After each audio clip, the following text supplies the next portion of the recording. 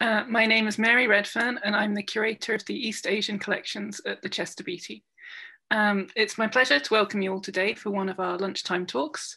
And it's also my great pleasure to welcome Nell, Regan and James Hadley, who will be giving the talk today.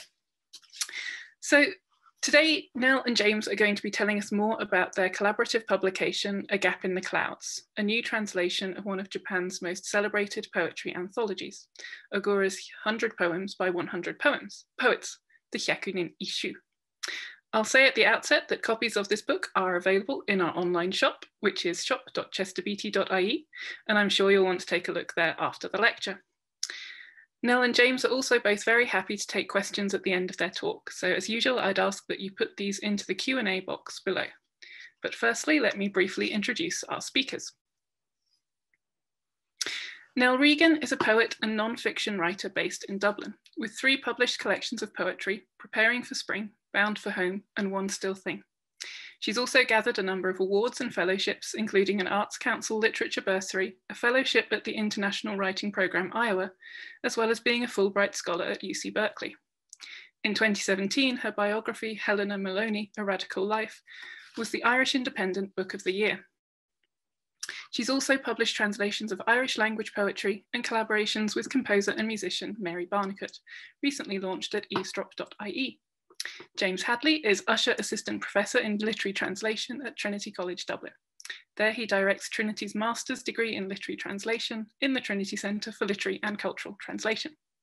I've had the good fortune to have known James for some time as he completed his PhD in Translation Studies at the University of East Anglia in Norwich, where I was busily studying the Meiji Emperor's tableware. Since then, James has built a reputation for his theoretical research into indirect translation, or the translation of translations. And next year, I understand he'll be publishing a book on this subject with Routledge. But today, Nell and James are here to draw us into the poetic world of courtly Japan. I'm delighted to have you both with us in this virtual realm, and I'll hand over to you now. Thank you. Thanks so much, Mary. That's a really nice introduction.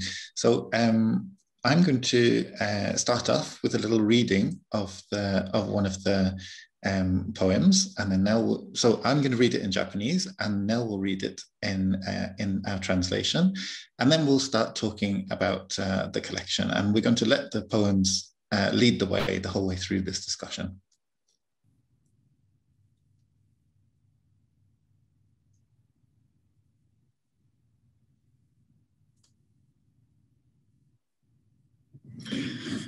Akikaze ni tanabiku kumo no taema yori more izuru tsuki no kage no sayake sa. From a gap in the clouds, stretched thin by autumn winds, the moon radiates its brilliance.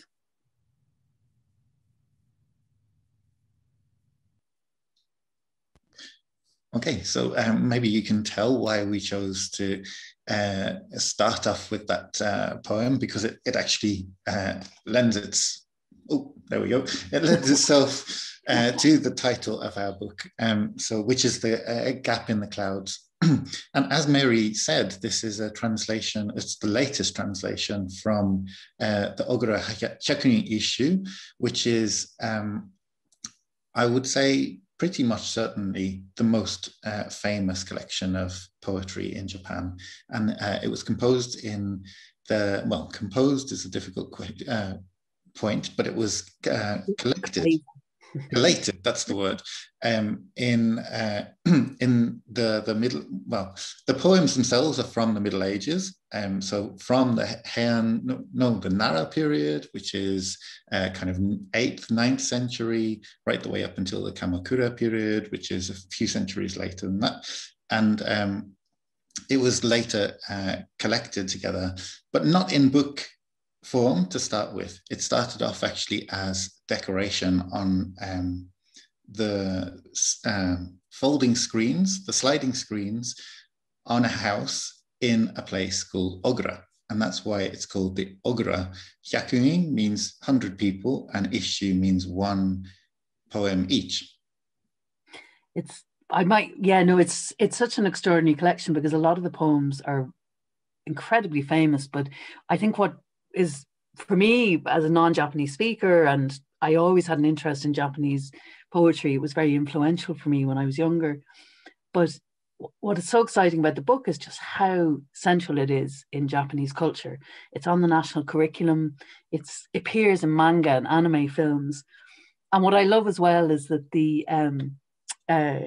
it actually is the basis of a poetic game.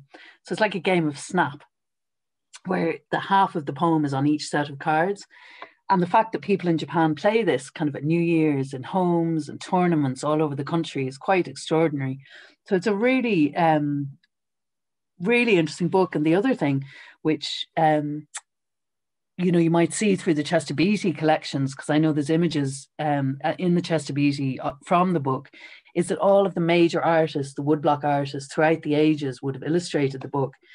And it's one of the reasons that we picked this beautiful Hokusai print for the cover of the book, which Pat Boren so beautifully designed. And now this actually isn't one of an illustration of one of the poems, but it is a Hokusai print. And he did do a very famous illustration of the books. But there's a lovely, James, I love as well your kind of, because when we picked the book, we were working together in the Trinity Centre for Literary Translation. And as I say, I had always been influenced by Japanese poetry. So we were chatting a lot about that. But you were the one who actually picked this particular book. And I loved your story about how it, your early relationship with it. Oh, well, yeah, so Nell and I had been working together. I think it was about 4 poems that we worked on. There were also Japanese poems of the same kind, which is tanka. And so it came up, this collection just came up because I've had a long relationship with it, because I was one of those unusual children who just decides to start learning a language for fun, basically. And it happened to be Japanese in my case. And I was probably about 13 or 14, and I had a collection. I had a copy of the Japanese version of these poems and a dictionary, Japanese dictionary. And I kind of made it my mission to work out what each one of the poems was saying. And I thought, well, they're each very short, so it shouldn't be too difficult. And then I started leafing through my dictionary and trying to find words. And actually, there were very, very few that I could find. So I was really not getting anywhere when it comes to working out what the collection was all about. And then only much, much later did I realize, actually, this is classical Japanese, and it's a very different story from the Japanese that we might learn today and what was actually in my quite slim dictionary of the time. So it kind of sat in my consciousness for quite a number of years throughout my learning Japanese. And then it was just lovely when it came up, and I actually knew a poet that could help me to make it our own in some sense. Mm-hmm. No, and I think it might be a good time to look at another poem. Do you think we look at which gives a good idea of the background of the poems and also the some of the knotty problems we faced? Okay.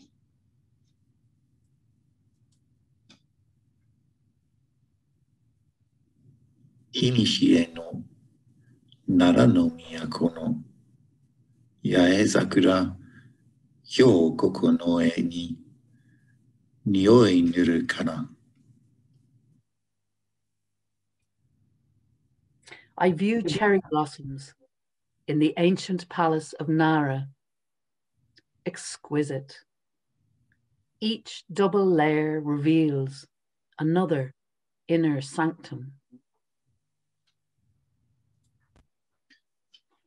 As you say, that's a really great poem for illustrating the situation where most of these poems were written, which was geographically quite closely located for almost all of them around Nara and Osaka and Kyoto, which is the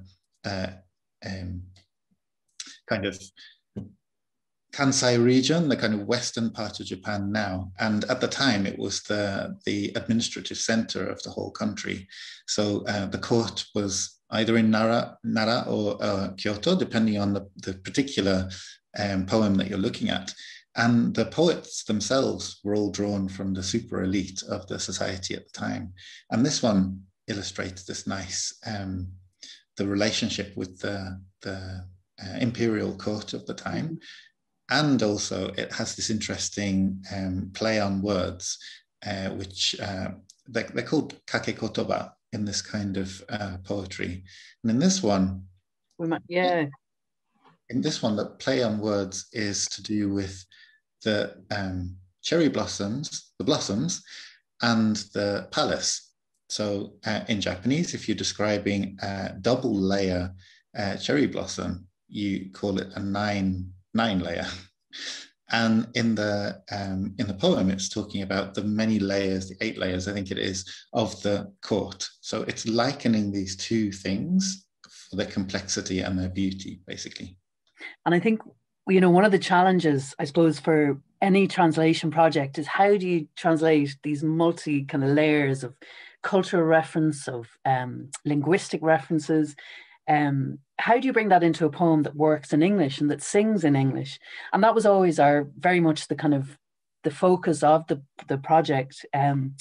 So I think, you know, when I looked at that, I thought, okay, well, the whole 8-layer thing is too complex to bring into a short poem in English.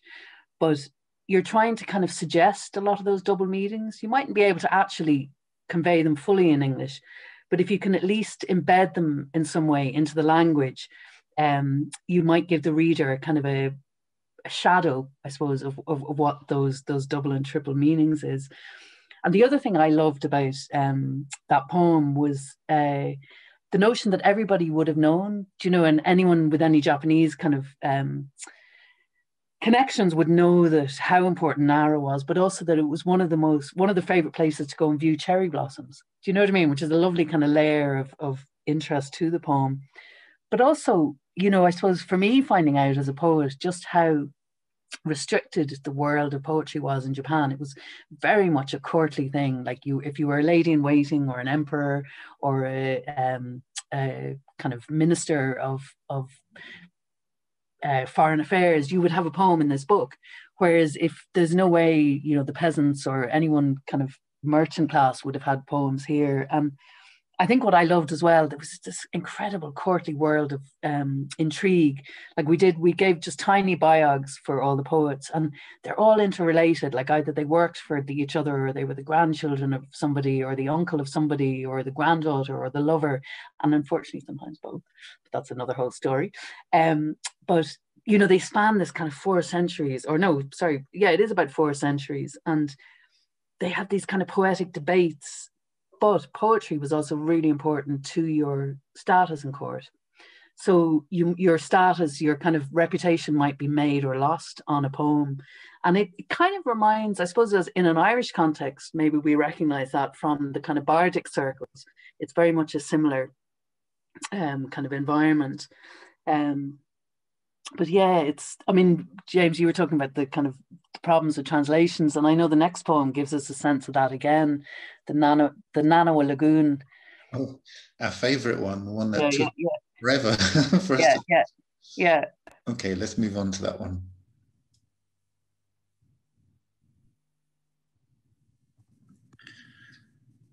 Naniwagata, michikaki ashi no, fushi no mamo, awade kono yo o, sugu shite yo toya. See the reeds of Nanawa Lagoon, that brief span between each notch. Are you saying we've only been apart that long? Already it's another world.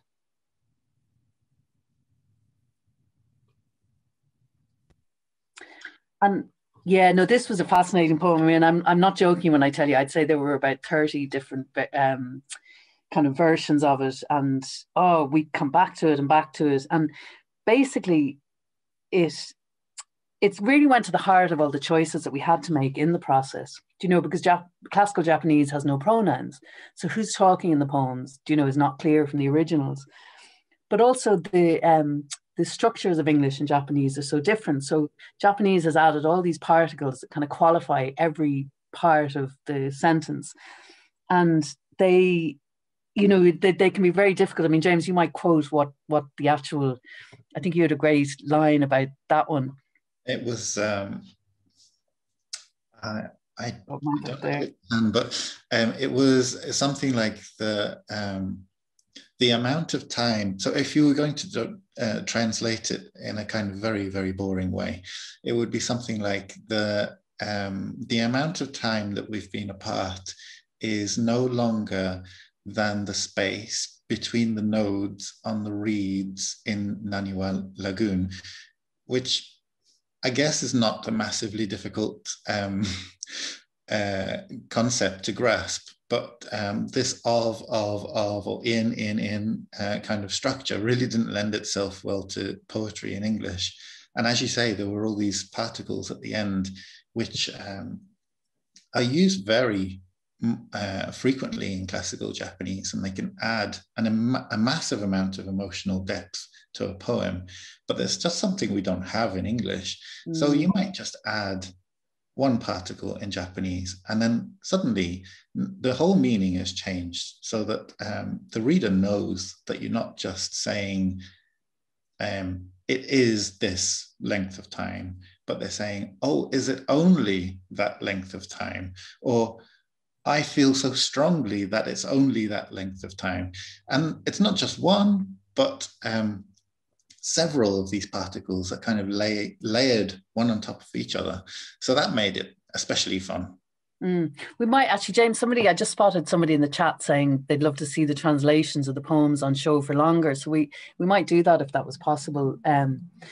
No, and the other, I mean, I suppose it goes to the heart of another decision we made, which was, or, you know, I was trying to think, how can I make these poems direct rather than an explanation? So a lot of the time it was by using rhetorical questions, but also by using the first person. Do you know what I mean?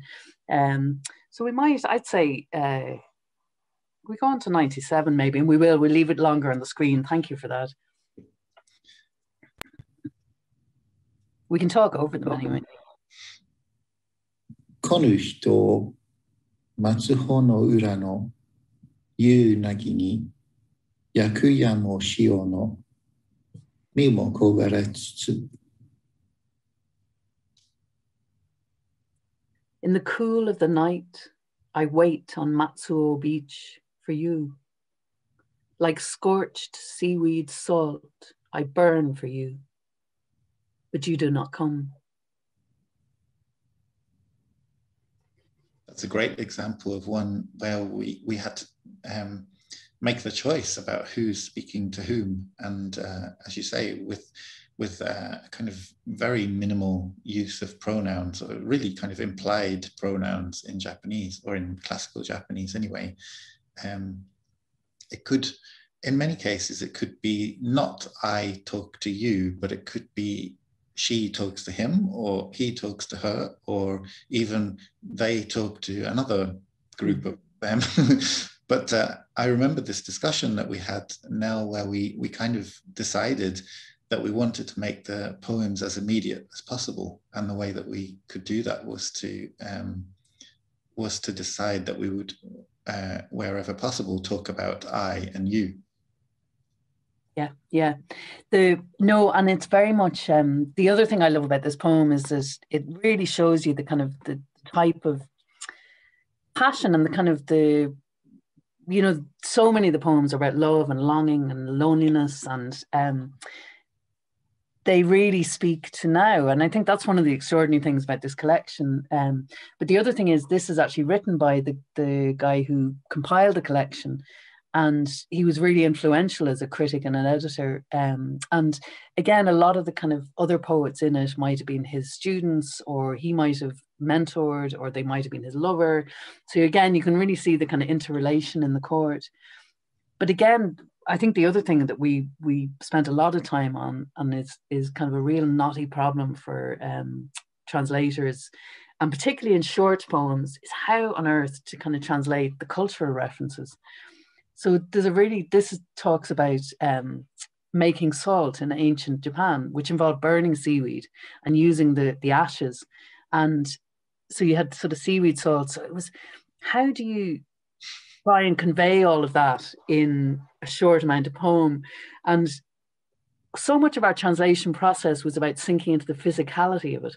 Like how does the seaweed salt get burnt, and what does it end up like, and how does this kind of relate to desire and somebody sitting on a beach, and you know, I think it's really interesting that these poems are kind of, there's huge amounts of glosses and stories and phenomenal amounts of versions of them, but I think we always try to come back to the original. Do you know what I mean? And as much as we could access it, certainly I was accessing it kind of through James and through the questions I'd normally ask. We're saying, yeah, but where does it say that, or what says that? But a lot of the cultural references we actually had to kind of jettison, because you can't put everything in. And if they take away from the English version, you know, we often had to make very kind of difficult decisions about what to leave in and what to take out. That's true. But it was actually, it's amazing now that I look at the collection at how many we actually managed to include. And it was for me to be able to basically write notes about everything for Nell, and then we discuss it, and then watch those notes turn into a poem when she was when she started to inhabit the poem. The poem. No, it's sorry, go on. It's the same thing about named places as well. They exist in quite a few of the poems, and some of the names are really quite long. Like in this one, it's got Matsuo Beach, fair enough, but in some of the others, it's fairly maybe obscure places with long names, and that was also a difficult thing for us to work out. Well, is this place name key to the poem itself, or is it mentioned? Like, would it mean anything to a reader in English? Yeah, and I think for me as a poet, again, somebody who doesn't have Japanese and certainly wouldn't have an academic kind of background in Japanese, like for me, the key was if it worked as a poem in English. Do you know what I mean? You don't need to come to this as somebody with necessarily with an interest in the background or the versions or anything to do with the history of it. Does it work as a collection in English? And I suppose that's what I was always working towards with my versions. And I think they've been so influential in the history of literature in English. I think it's a really important thing to say, in that I would have been very influenced by versions of Japanese poetry by Kenneth Rexroth, American poets, and Jane Hirschfield. And, you know, I think that what's wonderful about these is you're translating poetry, and poetry is universal. Themes of poetry are universal, that last. And you're translating something that has lasted in one culture. And I suppose you're trying to kind of bring it into another culture, and translation has that lovely bridge. I mean, it's like an infusion of kind of images and histories in from one language into another. And it's always imperfect. Do you know what I mean? But it's also something that's kind of quite exciting to do. And you know, we're delighted with the kind of the design of the book and the sort of feel of it as well, I think. But I suppose the other poem that we might talk about is poem 9, which is one of the most famous poems in the book by one of the most famous poets. Okay. 花の色は移りにけりな、いたずらに我が身をに降る、眺めせしまに。What use your bright petals now? They fade in this relentless rain, just as I have, gazing out at this life. And I mean, this poem is by one of the most famous classical Japanese poets, Ono no Kamachi. I never pronounce it properly. Apologies. But she was kind of the subject of many no plays that were written about her. And what's really interesting about the collection is that I think it's about a fifth of the collection are the poems are written by women, and they were some of the leading kind of Japanese poets at the time, and prose writers as well. And it really, again, it's that lovely, extraordinary sense, and it's such a relevant one for now, because it's you know, the kind of fading of spring flowers and the author is looking out. But again, the kind of, there's so many complexities in the original, which, you know, again, you can kind of only maybe hint at in our version. But she, again, was an extraordinary woman, and she was actually the granddaughter of poet the poet of poem 11, and was also included in many of the kind of, was seen as one of the immortal 6 poets, you know, of Japanese poetry. The other, I might just read, we don't have it up on the screen, but I might just read another spring one, if I can find it, which has the same, yeah, I love this one as well. And it's so relevant now because the cherry blossoms are just starting to fall. And it's poem 33. In the long light of spring, my own heart settles. I marvel at how petals fall. Such unrest. And you can really see with kind of all of these poems just how much is being packed into kind of 5 lines. And the poems themselves were actually called tanka or waka, which actually means short poem. And if anyone's familiar with the haiku, they're like a 5-line version of a haiku. But in Japanese, James, you might want to talk about, you know, we see them as syllables, but they're actually called something else, I think. Yeah, they're called mura in Japanese. So it's one Japanese letter, which normally consists of either a vowel and a consonant, or just the letter N. And so they count these more, as you might pluralize them in English. And so each line, it's not actually a line in Japanese. You most often see the whole thing represented as on one line, but the number of mora in each component is the kind of rule that defines the tanka. But Nell, we actually decided in this case that we would stick with the 5-line translation, didn't we? Yeah, and I think it was very important. I suppose that was something I was aware of, that poetically there's kind of a tension in odd numbered lines. You know, in English, like if you have a couplet or a line with a verse with 4 lines in it, it's a very complete thing in English, whereas there's a real tension in 5 lines, and I think it really reflects the kind of the open-ended nature of a lot of Japanese poetry, and also the subtlety of it, where so much is left unsaid. Yeah, they are. I like to think about them as kind of mental snapshots on a scene. Yeah. So it's often a physical scene, like a picture of cherry blossoms or something, but behind that is the reaction of the emotional reaction of the poet. And actually, I might just mention that in this one, this is actually one of the ones where who is doing what to whom is more clearly defined in Japanese, but that the way that they describe me, so the way that they express me and you, is very oblique. So instead of saying just me, they say me, actually, M-I, which literally means body, like my body. And the way that they say you or someone else is yo, which is literally the world. And that's kind of what's happening in this poem. So there's also this juxtaposition between whether the poet is talking specifically about their physical body or just themselves, and whether they're addressing the world or whether they're addressing some specific person. But I think the way that we managed to render this into English actually does capture some part of that.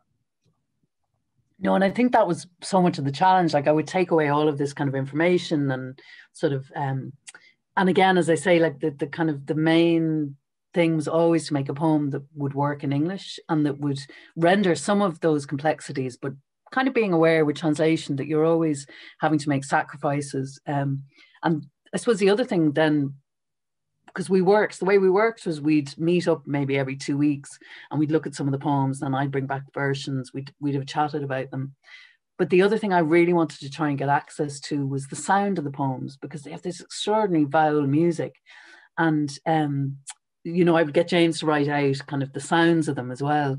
And that would allow me to maybe try and echo some of that in English. You know, again, you couldn't replicate it because it wouldn't sound right in English, but you might try and have a kind of like fade, rain, have, gaze, you know, working through the poem that you're maybe not necessarily aware of, but it's doing something kind of for your ear, you know.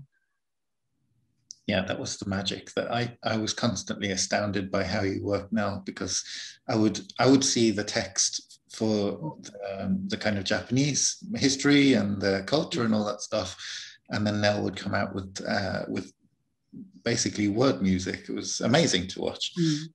I think we may have that poem on one of the slides, the one that you just read, but I'm not sure. So shall we go on to no, let's go on to the next one. No. And I think actually what's lovely about the next one we're going to look at is it really underlines the universality and just how many of the poems. What was extraordinary was we'd begun this before the pandemic, but next thing the pandemic hits, our publication schedules are like, you know, publisher was saying like, nobody knows what's going to happen between Brexit, pandemics, distribution. And I really would like to pay tribute actually to Pat Boran, who kind of kept the show on the road of Dedalus and produced this beautiful book with the calligraphy, which we might talk about as well, James, the can't really see it there. But suddenly the book came out in February, and the amount, I just find it extraordinary, the reaction from people. People were saying it was like a daily vitamin pill, or a lot of the poems seem to speak to the pandemic. And James, I know you chose this one in particular for that. So we might go for that one. Yeah, I hope it's the right one now. 嘆きつつ一人ぬるよのあくるまはいかに久しきものとかは知る Nights I sleep alone, grieving till the sky lightens. How much longer will this go on? And I think if ever there was a pandemic poem, that's one of them. Yeah. I'm so glad it worked out correctly. But yes, absolutely. That was when we were actually planning this talk. I just opened the book and my eye happened to fall on that one, and I thought that's just perfect for the pandemic. Isn't it? It just encapsulates so many people's feelings. Yeah, and I think that's why these poems have lasted. Do you know what I mean? Because I think that they're universal, and they talk about love and loneliness and loss. And no matter the fact that they were written 1,000 years ago by Japanese kind of ladies in waiting and emperors, they speak to now. And I think that's why they've lasted. And yeah, as I say, somebody else said to me it was like getting a daily vitamin, and they just take one a day. But somebody else said to me, lovely, she said it's like a box of chocolates. You just take one a day. And I thought, what a lovely reaction to the book. Do you know, it's been very, very lovely. That was another thing that was facilitated by Pat, actually, because the size of the book, he was very, very clever in thinking, well, people might read one of the poems and then put the book in their pocket and go on the train or something. So the size that it is really helps you to do that. And the calligraphy, James, you chose the calligraphy. Do you want to say a word about that, which is we've seen up on the screen, but it's also in the book? That's right. It's the same poetry, same calligraphy that you see in the book, and it was taken from the first print edition of the Ogura Hyakunin Isshu, which I could find. The book was published in 1680, so still quite some time after the poems were originally written, and quite a long time after the collection was brought together. But it was the book is actually a very early kind of woodblock by Hishikawa Moronobu, who became very, very influential in what would later become ukiyo-e woodblock printing, which is, I'm sure I don't need to tell you, very, very, very important for Japanese printing. So that's the same kind of printing that you see in Hokusai and these really famous prints. But he was really one of the trailblazers. So this book itself, well, the calligraphy that we're seeing in our book, kind of draws a link to that really old tradition. I love that. Do you know, the other thing was, I think we chose A Gap in the Clouds as the title poem. I think, again, just to give that sense of hope, because it was really when things were looking grim. but we were talking about this and we thought we might actually end up on a positive note as well. There's an exquisite poem which is full of these moments and gems, the book is. And I like this one because hopefully the next few months is going to see us all released a little bit. And then actually there'll be time for Q&A, I think, after.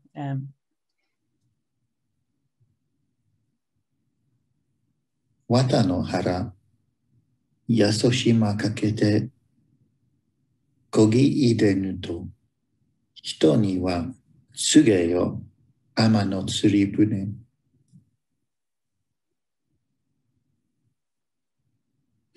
The fishermen salute as they row out, bound for the sea's wide expanse, its scatter of islands. Thank you.